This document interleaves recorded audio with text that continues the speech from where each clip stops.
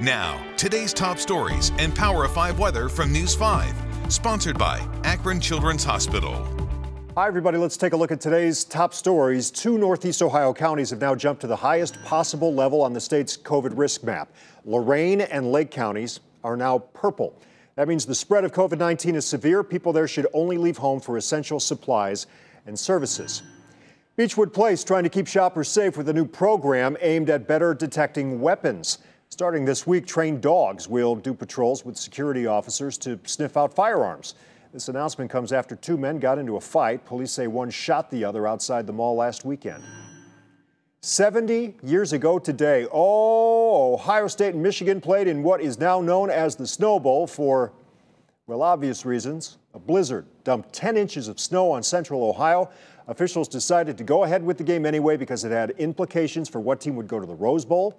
Buckeyes lost that day 9-3, despite Michigan failing to get a first down. Only scored a safety and right there on the block punt. Boo!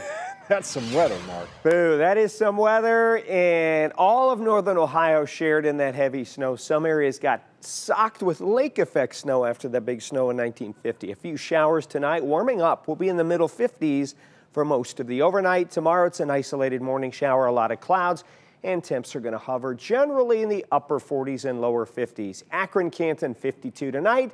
Tomorrow, middle 50s with a few little isolated sprinkles. A chillier Friday with a sprinkle.